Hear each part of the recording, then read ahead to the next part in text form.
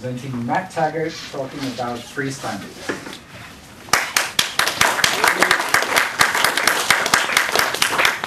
Thanks. So this is a BOF, and what I would mostly like to do is just have a discussion about free standards and how they affect Debian. But I prepared some slides to kind of give some background for people who may not be familiar with what's going on in the free standards world first. So what I'd like to do is just go through those, and only take a few minutes, but hopefully it'll get the discussion going, and then we can start discussing things from there. So I'm Matt Taggart, and I work for Hewlett-Packard, and one of the things that I do for HP is I'm HP's representative to the Linux standard base, and look after free standards related stuff for HP. Okay, so the first thing I'd like to do is talk about various different free standards efforts that are going on in the community. A lot of these are associated with a group called the Free Standards Group, which was actually created after the LSB as kind of a parent organization to help foster the LSB and other starting free standards efforts. So the Free Standards Group has various different work groups. The one that most people know about is the Linux standard base. Also in Debian, we're very familiar with the file system hierarchy standard. In addition, there's also an open I18N group that works on internationalization issues. LANA, people might know about. Open printing, accessibility, dwarf, and a few other work groups that are just getting started. I'm going to cover these more in detail in a minute. So the FSG consists of members from the corporate world, nonprofit world, and also individual sectors, and it's pretty easy to become a member of the FSG. If you're a corporation, it's just a matter of getting money. Nonprofits and individuals are able to join pretty much for free as long as they can show that they're contributing. And SPI is BDL points out SPI is a member of the Free Standards Group. So it's a nonprofit. It's run by a membership elected board of directors. I think there's 9 directors, and they're explicitly taken. There's a certain number of seats assigned to each of the 3 different membership sectors. So I think there's a couple corporate directors, a couple nonprofit directors, and maybe 4 people who just represent individual open source developers. And the Free Standards Group maintains a small staff of an executive director, and then they hire some contractors that explicitly work on some of the work groups. In cases where it's kind of nice to have somebody who's being employed full-time to look after things, the various work groups are basically open source efforts, and sometimes it's kind of nice to have somebody who's able to dedicate their full time to it to really help keep things flowing.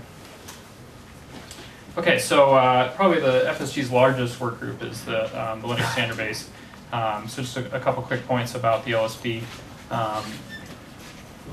The LSB is a binary development standard. This is something that differs a lot from POSIX and other Unix standards in the fact that it's not just about source compatibility and source APIs, it's about ABIs and about being able to have binary portability of applications across Linux distributions. The LSB is kind of interesting in that it specifies interfaces and not implementations. So for example, the LSB will say something like, you must have a library called libc, and it must have these symbols in it, and it doesn't explicitly say you will have glibc version 232 or something like that. It just specifies the interfaces. So the interesting thing about that is that what that means is that it allows for competing implementations. So right now, all the LSB compliant distributions are all using glibc, but if somebody wanted to, they could go off and implement their own interfaces, their own libraries for these various different things.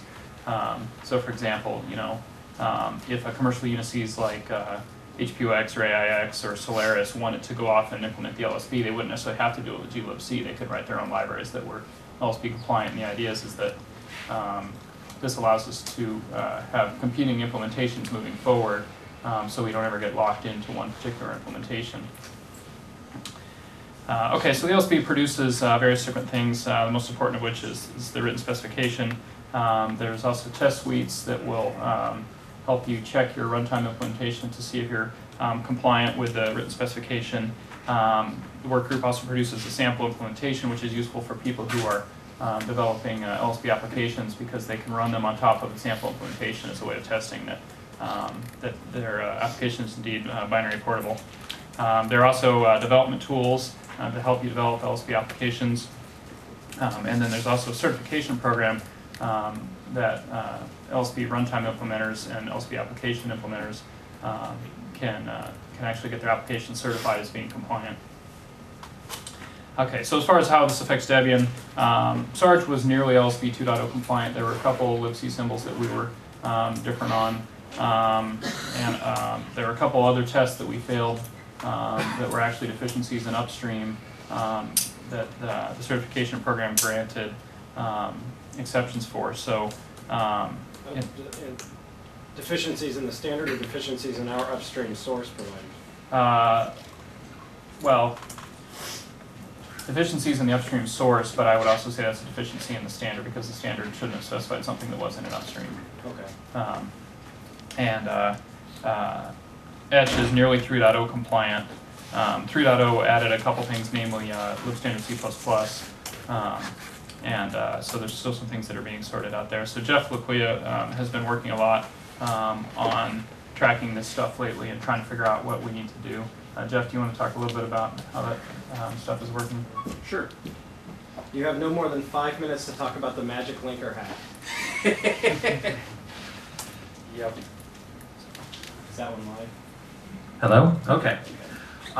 As Matt said, I've been working on actually doing a lot of the LSP testing and trying to find bugs and filing bugs and trying to figure out some of these problems.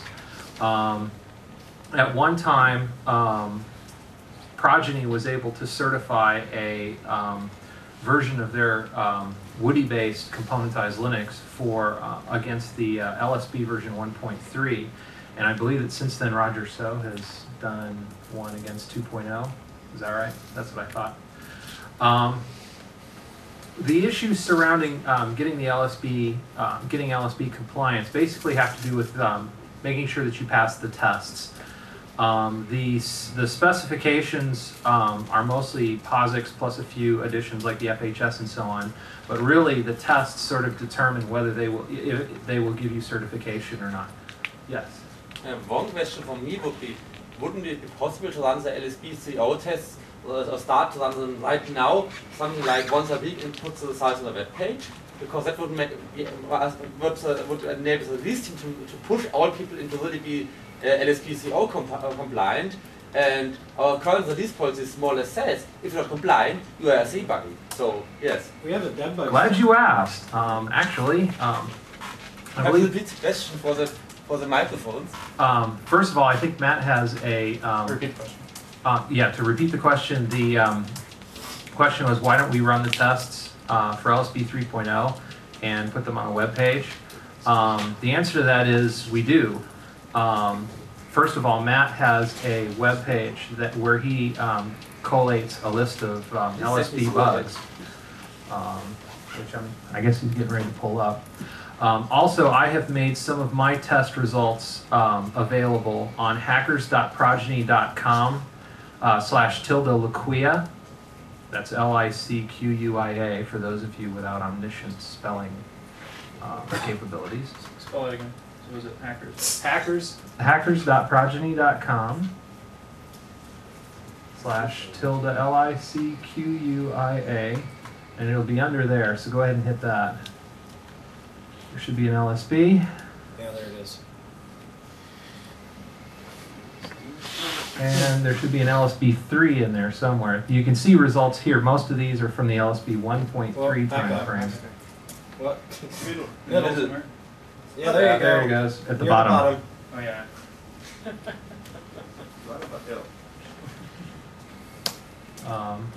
Right now I have results for Progeny Debian 3.0, which is basically a Sarge as of 2 weeks before release.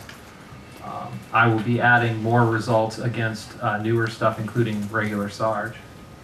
I would really like to see this Edge, because the Sarge is now released. I really would like to be able to say to the least times that Edge is LSP compliant, with the exception of some MTAs that we don't care about. Well, Etch is definitely important. We definitely want to make sure Etch is LSP compliant and that it can be certified after release. However, there is also a significant amount of interest, especially in the derivers community, on having an LSP compliant Sarge. I don't disagree with that, but of course I'm now speaking about how to manage the next stable release of Debian. Right. So that's certainly an issue. LSP compliance without a footnote, basically. So I wanted to address the question too. Right now, to run the test suites, it's kind of an interactive process and needs to be done by hand, and so it requires. Jeff and I have been basically the only people that have been running it, and I haven't been able to keep up recently. But here, I'll show you the testing results. For some of the older testing results, I would generate reports and let's see here. Oh, actually, let me look at the one for each and generate a nice table format where I would. Do what I was calling an annotated summary of the results. So I would go through the failures, and then in line I would put kind of these color-coded things about whether or not this was actually a problem.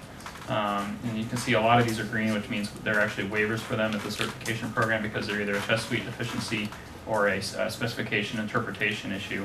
There's a couple in here that are red that we need to figure out what's going on.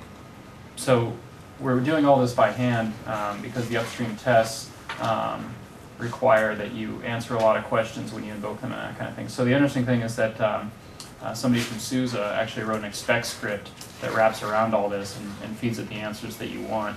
And I haven't had a chance to take a look at it yet, but what you alluded to is a good idea, which is what we really ought to do is have this stuff running on a weekly basis where this is, we take a chroot or a full system that's running unstable and get it up to date. Actually, we could have multiple chroots. We got one for unstable, one for testing, and then have automated tests running. And what it's going to take to do that is just somebody sit down and set all that up. I have a couple dedicated machines, one for i64 and one for i36, and if I could get PowerPC and S390, maybe I'll set that up. But the idea is that we should be able to run it on all the LSP architectures on a regular basis. It's easy. I mean, I have access to almost all architectures. It means to 11 of the architectures we are running.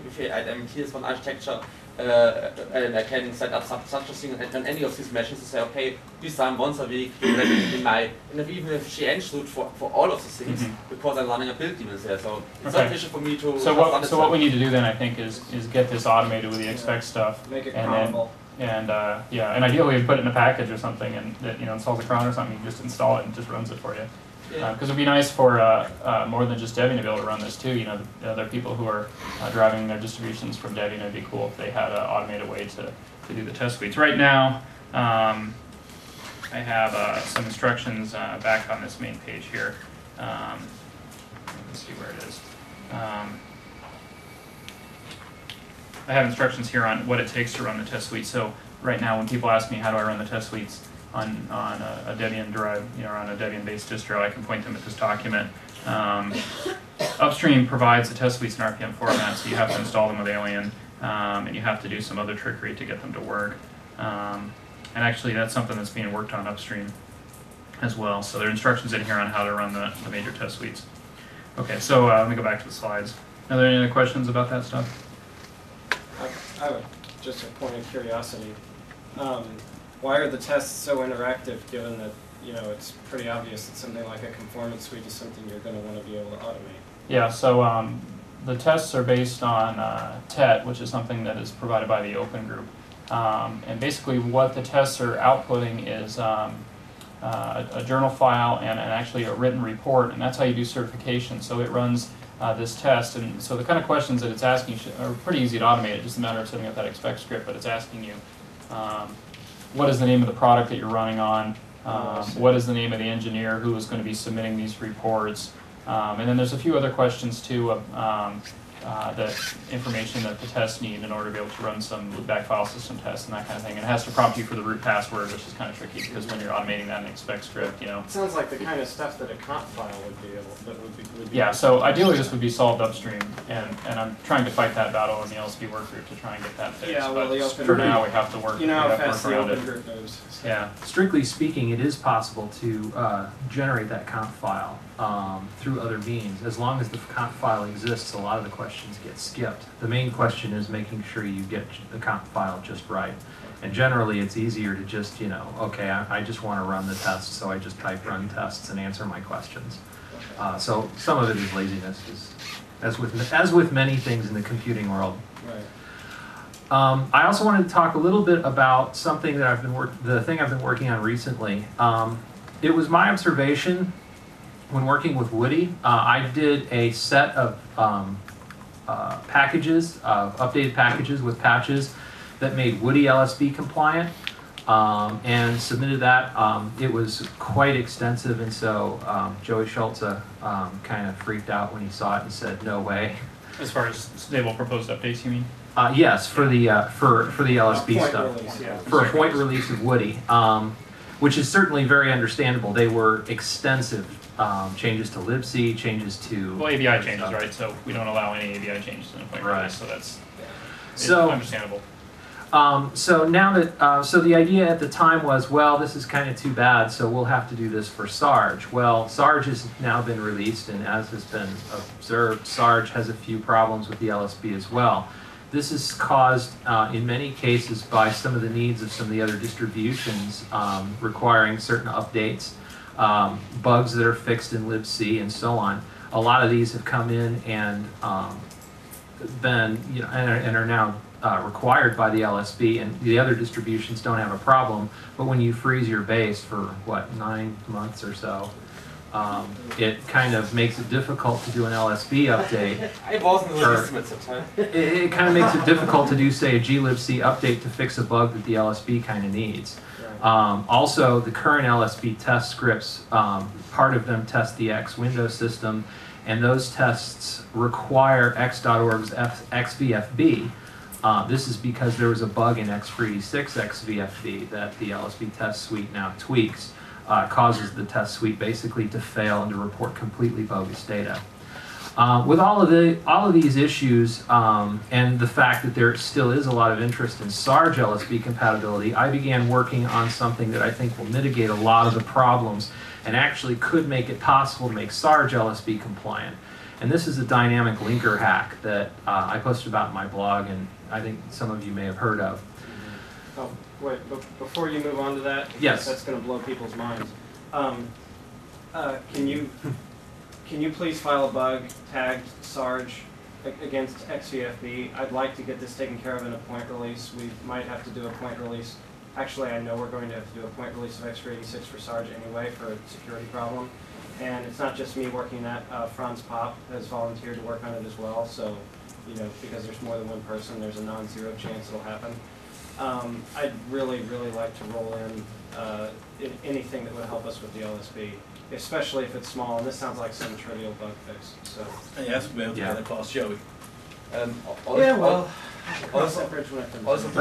Just a sec. Yes, we definitely will do that. I've been wanting to talk to you about this, by the way, but you know, conference being what it is. I'm across the hall, man. Well, that's true too. We work at the same place. So.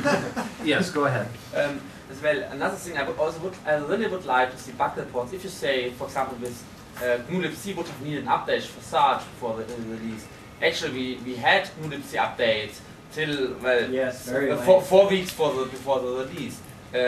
Anything, if you say you need it for LSB compatibility, please open a debug against GNU-libc, and we would have allowed an update in. Well, this was a much more serious bug than the updates that were going in. We're talking about glibc 233, basically. So you basically would have needed full GNU-libc. Yeah, we're talking basically. It was really only 4 symbols, but yeah, technically we would have needed to move to the new version. So. Oh, that sounds not so bad. Yeah, that's it's mostly just because, like, you know, because we froze the, you know, so even though the updates were going in, we had still frozen on a version a very long time ago. Of course. Yeah, well, this might have gone in until 2.5 months before the release. For next release, we have very short base release. Only things like about 3 months or so. I've heard that Right. before. But this time we do it. I've heard that before as well. Frankly speaking, there's only one way we can do it, and that is if you stop all saying, "Oh, we heard it before," but you really believe it. It works only if we work together, and not if all of you just say, "We heard it before, it won't do." Yes, I'm Speed? really getting sick to hear that again. Mind control, man. You need mind control. Yeah, we will do that with Edge plus one. Next time, just file an RC bug and let the release team figure out what Yeah. Yeah, and I'm not sure where the ball got dropped because when we run the test suites, whenever we turn up problems, we file bugs, and I'm not sure exactly what happened here because we do have a bunch of them filed, and we actually have a nice thing that this came up. Don't we have an LSB debbugs tag so we can tag? Well, it's a pseudo tag, so you have. Are they all at serious? I don't know the answer to that question. We filed them all at normal, and there was some intent to upgrade them closer to the release. We articulated like 8 months ago that we wanted LSB compliance for Sargent's release criteria, and given the timing of the freeze and glibc versions, it might not have happened anyway. But that suggests to me that all of those bugs should have been in priority serious for a while. Although at the time the criteria was LSB 1.3, and Sarge slipped out long enough that it was 2.0. Yeah, I'm not trying to yeah. get anybody up, but from here forward, please make all LSB compliance issues serious so that. Yeah, so what we really need to do is talk to the release team and go ahead and declare now, 3.0 compliance is a goal, and that means make Or those possibly release go 4, or possibly 4.0, depending. Yeah, well, so 4.0 is going to be 18 months out. How about relevant LSB compliance at time of release? Yeah. That might be workable. Start it serious, and if people want to argue with the severity down, we can have that discussion. But the default should Closer be to the end of the release, we'll have a discussion. Yeah. Just leave it alone. And So say, just assume that relevant LSB compliance at release is a release expectation, and file bugs accordingly, and let the release team and everybody else figure it out. Yep. Okay. Can you repeat it? Well, the suggestion was that we should make sure that all LSB compliance issues are serious bugs or higher so that they're release critical. The idea being that if people disagree, that's a debate that can be hashed out, but that should be the default assumption so that we make sure we have LSB compliance, relevant LSB compliance at the time of release. Yeah. If we're going to deviate, let's do so consciously instead of accidentally. So one more point about the lack of 2.0 compliance.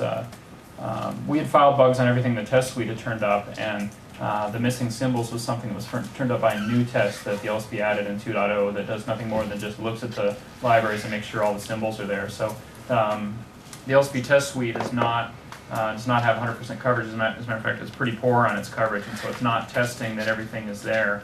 So we were compliant with what tests were being run, but this one caught us by surprise because it was stuff that we didn't have, and so hopefully we'll get it better next time. This leads to the dynamic linker hack, the famous dynamic linker hack.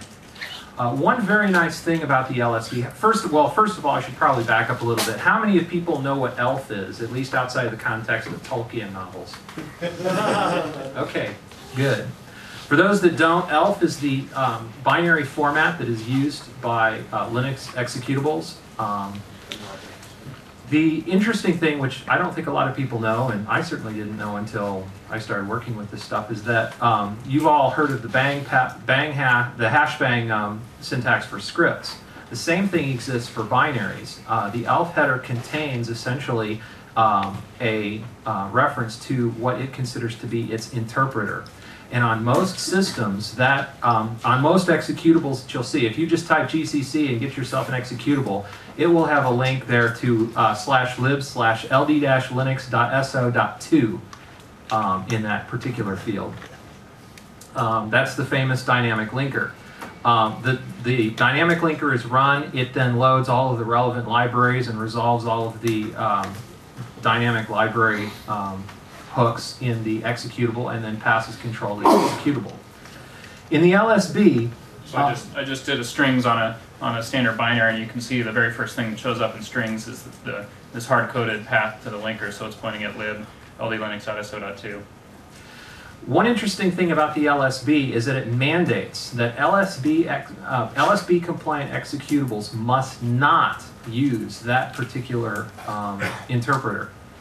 they have to use an interpreter /lib/ld-lsb.so dot and then a number. The number corresponding to the version of the LSB that the particular program is claiming to comply to. Most systems, including Debian by default, simply create symlinks to create those, you know, /lib/ld-lsb.so dot everything. And if you're LSB compliant, then you know it's just a no-op and it's easy, and the symlink just works. Right. But the hook was provided so that people who did have issues with providing the LSB, for example, if they were running a little behind or a little ahead, could provide a separate dynamic linker that could link in separate libraries just for LSB applications. And that essentially is what I am working on right now. I have got a hacked up version of glibc 2.3.5 that builds a dynamic linker that links, that treats libraries in /lib/lsb at a higher priority than all other system libraries. So if you have a library that has LSB compliance issues, you simply build a new package with the changes that you need to make it compliant and put it in /lib/lsb or /user/lib/lsb. And then LSB applications will pick it up. The test suites will use it instead of the regular system libraries, and you should be able to pass the LSB without having to change the ABIs for the underlying distribution. That's basically it in a nutshell. My current status with it is that I have the dynamic linker part working, but since it's a part of glibc, I'm also working on making sure the glibc that goes with it works, and there are issues with the fact that the locale, the compiled locale information is incompatible between 2.3.2 and 2.3.5. So it's more of a compatibility issue. So when I run the tests against my hacked up with libc with the dynamic linker hack, I get somewhere in the neighborhood of several thousand test failures, nearly all of which are, you know, I can't find my locale, but the test failures, like the test failures we had up, whoa, goodness, the test failures we had up earlier, some of those that was on the screen, most of those go away by using glibc 2.3.5. So the hope is that in the future, like Etch will release with compatibility just built in, and we won't have to do this at all. The /lib/lsb and so on will be empty. But given the fact that we have yet to release in such a fashion, if it turns out that we have a problem that we need to fix, and perhaps the release team is unwilling to change Etch's ABI, we have a way of working around the problem. And Debian's not the first to use this special hack. The LSB team added it back in the 1.0 time frame, and since then, I think both Mandrake and Red Hat have had to use it because, in our case, we're a little bit behind the game in that we're using an older glibc. In Red Hat's case, at one point, they were too far ahead and were using a newer glibc and had to provide the old one, kind of an old lives kind of thing, in order to make sure that it was still there. So it was good. Vision by the LSB team originally to realize that this was going to be an issue and to provide this way to do it. So, questions about that? Anyone? So the question I have, and maybe part of the discussion we can talk about, is whether or not such a hack would be suitable for adding to a Debian point release. You know, we can set it up in an alternate apt archive, but this is like adding a package to the distribution that doesn't conflict with anything already there. That's correct. So basically what it would allow us to do is not break the normal libc ABI on the system and just have this package installed alongside. Based on the conversations I've had with our single release manager in the past, I think it's possible. Please repeat, Jeff. BDO was saying that it seems like it will be possible for this release. I think that's very true. I know that Joey was very, very interested in LSB for Woody, and the main problem was that the updates were just too much. But he actually went to some length to try and figure out if there's any way we could get any of it in back in the Woody time frame. So if we can do this without having to change anything, I don't see it. Seems like a slam dunk to me. Now, obviously, I can't speak for him, but anyway. All right, so I'm going to move on to the rest of my slides, and at the end, if there's still time, we can come back to additional questions. Okay, so we talked about the LSP. Quick highlight of the LSP chapters, just so people are aware. These are just the chapter titles, because people often ask me what's in the LSP. Introductory Elements talks about the fact that basically we're just leveraging a lot of existing standards, and so the LSP really is taking advantage of POSIX and the single Unix specification. Basically anywhere we can point to an existing standard that was already being used by Unisys and it was pervasive in the community, we just point at that. So the LSP really has to spell out things that are above and beyond those existing standards. There's a chapter on ELF, and it talks about the linker stuff and points to ELF specifications for what the binaries actually should look like. There's a chapter on base libraries. This includes, these are mostly libraries that are provided by glibc, or the ABIs that are provided by them, so libc, libm, those sort of things. Utility libraries are things like libz and a few other things. Command and utilities specify things that you can expect to find. I think I pointed this out earlier, but the LSP is a development standard, so it doesn't really talk about what your what kind of utilities you're going to have on your system. It's really only, these are things that developers can expect to have on the system. So the set of commands is actually fairly small. It's mostly just things that developers would expect to be able to use in install scripts and have their packages used to manipulate the file system and things like that. So it's pretty small. Execution environment talks about things that the applications can expect to find on the system, and that includes things like FHS and where they should install things. System initialization is really interesting, and this actually came up in HMH's talk earlier. The LSP specifies a dependency-based system initialization system. So the idea is that it doesn't explicitly specify System 5 init scripts. It basically specifies how to do things with dependencies in order to allow for other init implementations. Standardizes on how users and groups work, and UID ranges and GID ranges and that kind of thing. This was kind of interesting because Debian and Red Hat based distributions were slightly different in how they dealt with those ranges, and so that has since been cleaned up, and the distros are all the same now. And then talks about LSP package format and how to install LSP packages. Okay. Another one of the FSG work groups is file system hierarchy standard. I think everybody in Debian is familiar with this. A quote from their page: "It's a set of requirements and guidelines for file and directory placement or Unix-like operating systems." So currently Debian policy specifies that we should be FHS 2.1 compliant. The release managers have contacted me and said, okay, what do we think? Do we want to move forward? Because FHS 2.3 has been out for a while now, so I think that that's going to be the goal for Etch, and we need to start looking into doing that. The main new features in FHS 2.3 are /SRV, which is intended for kind of a lot of things that we've been putting in var. So currently in Debian we use var www. The idea is that anything that you're that's data that is going to be used by a service that's kind of being exported from the system, you should put in /SRV. /media is kind of a replacement for the /MNT/CD-ROM kind of hacks that all the different distros were kind of different on. So the idea is you have a /media, and then underneath there you have mount points for all your removable media. And then the other thing that it adds is lib64 for doing architectures where you have both 32 and 64-bit libraries. We were already working on the multi-arch stuff. We in Debian were already working on the multi-arch stuff when this got added, and I said, hey, it's a really good idea for us to add the lib64 stuff when we think we might come up with a better way to do this. But Red Hat and SUSE had already embraced lib64, so they felt, yeah, it's a good idea to go ahead and add it at some point in the future if we need to. We'll go ahead and specify multi-arch in the FHS, and lib64 will stay in there as an option for a while until it can eventually be deprecated. Do you think that will cause problems for us moving to 2.3?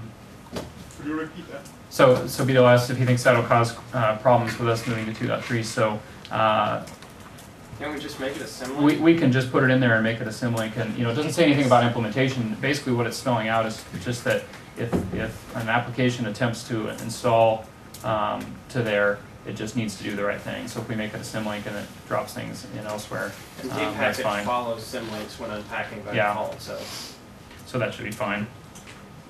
And eventually we'll be able to make it, if we do multi-arch, we'll be able to make it send link to the right multi-arch location, and it should do the right thing too. Okay, next work group is LALANA. This is the Linux Assigned Names and Numbers Authority. And LALANA was basically created to solve namespace issues.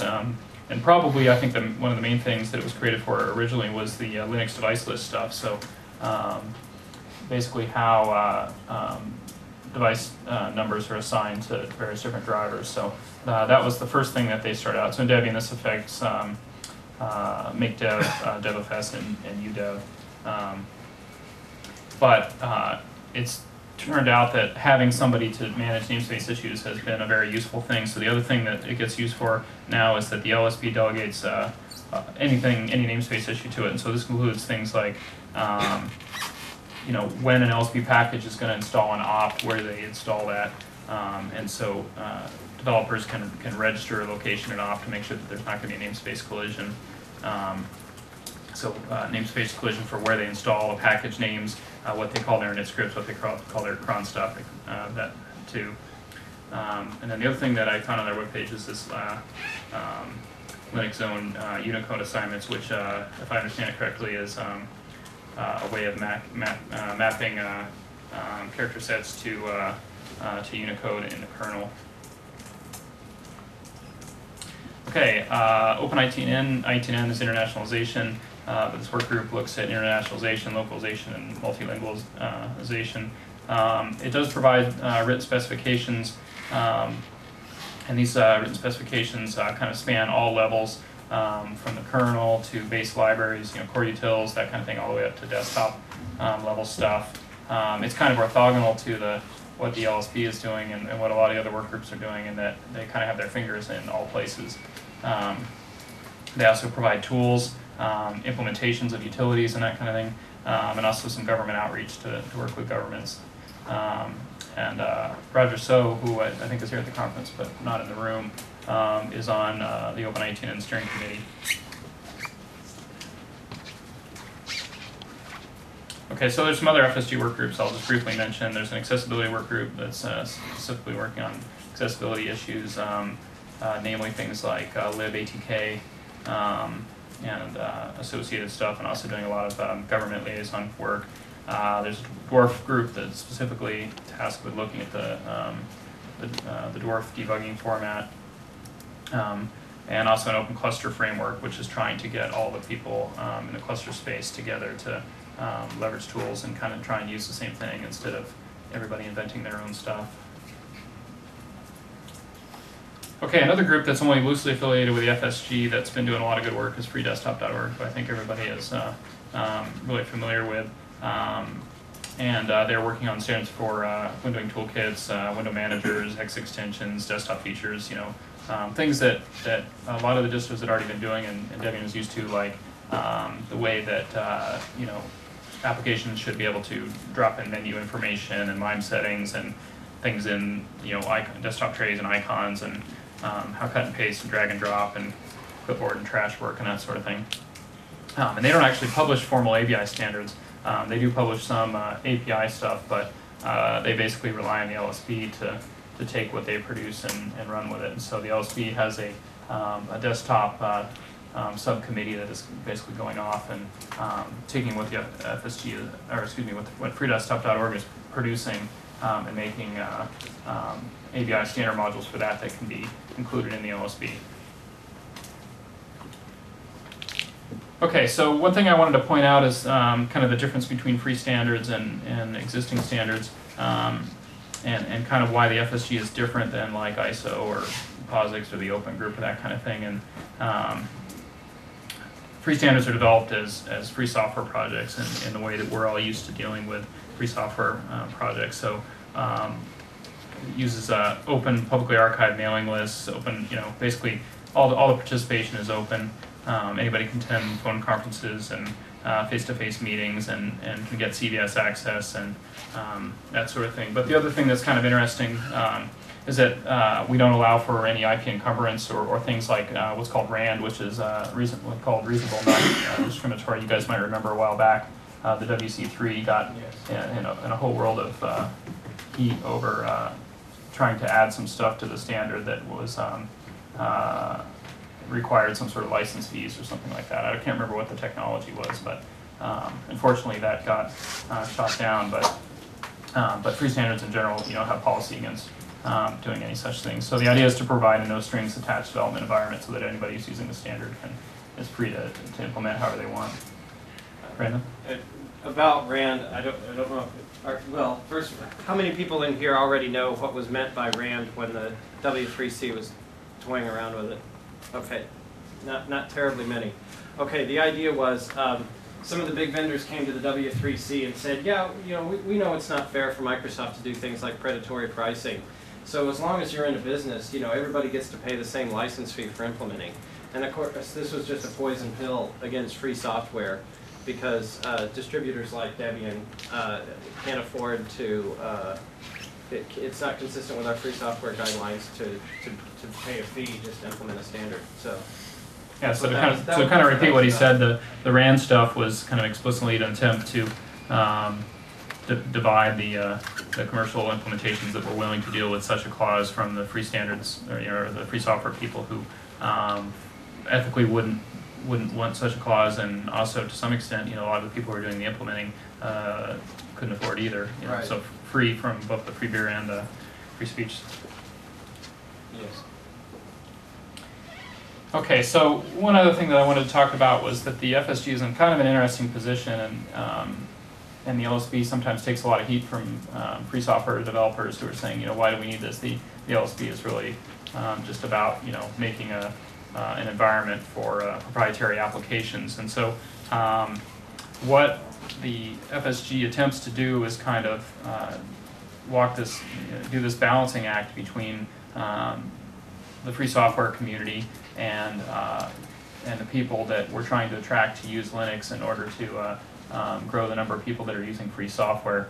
And so it kind of has to live in the middle, where basically what we're trying to do is have a balance between free software ideals and develop the free standards in the way that meets our ideals, but we don't want to piss off the proprietary developers, because we don't want them deciding that they're going to take their toys and go home and go off and implement their own standard that isn't as free as we'd like. So it's kind of hard, because there are many of us who would like to see the LSB be more of an open source project and do things in the proper way. But we have, many of the people who are funding the FSG and hence the LSB are big companies that are trying to push things the other way. So it's this kind of ongoing struggle. Question. Yeah. Is there anything else than LSB that tries to solve the same problem, like some big companies trying to impose? Well, there hasn't been yet, fortunately. I suspect if we ever, so one of the things that's interesting about the LSB is we don't ever include anything. We have a license criteria that's actually stricter than the Debian Free Software Guidelines, in that we say we won't allow anything that precludes proprietary implementation. So the LSB doesn't ever add anything that is under the GPL or any sort of license like that, because what we want to provide is a development environment where proprietary developers are free to develop too.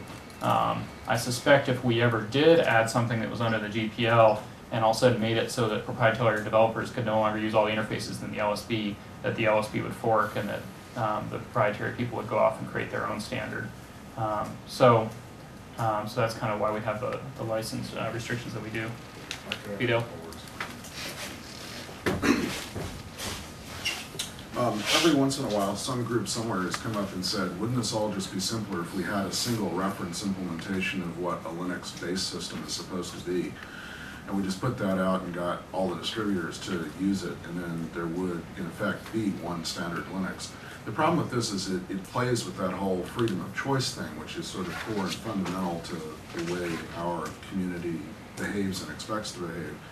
And the other problem is that most of the people who propose this are people that are coming from sort of the other side of the equation. Their motivations are not exactly pure. What they're trying to figure out is how they can build, one instance of a non-open source, non-free software application and make it available to as many of us as possible. And that's, it's okay for that to be their motivations, but it doesn't necessarily lead them to either have lots of expertise in how to build good Linux distributions or to make good technology choices for what should or should not be in the base. And so I've actually been a very strong supporter of the LSB model of addressing the problem, because this notion of building standards that people can build, competing and different implementations against is one that has worked so well for open networking protocol standards and other things like that in the past. I can't imagine that the internet would have become what it is today if it had been developed in some less open and less sort of egalitarian manner. And only one implementation. Yeah, and only one implementation of protocols by one technical group. And so this really, in some sense, is all about dealing with the hassles and sort of the extra process overhead that comes from an LSB kind of, creating a specification that isn't just, a single body of code. That there's obviously more work involved in doing it this way, but the hope is that in the end, you preserve those sort of fundamental behavioral freedoms that are part of what's made this such a, differentiated and valued and successful thing for all of us. So, and yeah, that's the single largest request that we get is people who come to us and they say, I just want there to be one Linux. They're coming from Windows, they're used to only supporting one thing, and they don't like the fact that there are all these different distributions, and so we get this request a lot, and a lot of people tried to solve this problem, and as far as we can tell, the only way to solve it properly is to do it the way we're doing with the LSP, but to name a couple projects in the past, there's been things like United Linux, Linux Core Consortium, User Linux, that kind of thing. All of these, at least one of their goals has been that they want to be the pervasive core that everybody builds on top of, and they want to solve the problem by just only having one set of bits and one implementation, because that's seen as kind of the holy grail that everybody wants, but then we lose the diversity that we have with all the distributions. Even Windows isn't just one, though. Yeah, people pointed it out too, that, Amen, yes, so his comment was even Windows isn't just one, people, and I've heard that before too, that people pointed out, you have several versions of 95, several versions of 98, several versions of 2000, and it people think it's one version, but it's really different, and software developers have to test across all those as well, but to some extent, since they're all controlled by one party, it's still kind of one implementation, even though the ABIs may change from release to release. So, but yeah, they have a similar problem, but they seem to be winning the marketing war, at least, and making everybody think that it's one and the same. So. Matt, we're about out of time. Okay. Unless people want to continue talking through launches the next one. So. Well, let me just hit this for about 10 seconds, and then I think we're done. It's my last slide. So we're always looking for new standard ideas, as you as Debian people. If you see things that have emerged as a good standard, or you see things where they're competing standards, where we ought to really come up with one solution for things, think about trying to implement in a way that you can write written specifications for a neutral implementation. One of the things in particular I've been talking about is that I've been talking to Keybuck about, hey, when you're doing this new depackage stuff, if we can write it in such a way that it's really not Debian specific, maybe we can get everybody to adopt this new package format and that sort of thing. And basically, it's all about building consensus. You need to involve all the parties in the process, or you're not going to get anybody to adopt it, because people really like, if they're not involved, they're just going to ignore it. Okay, that's it. I think we're out of time. Are there any last questions before we go on?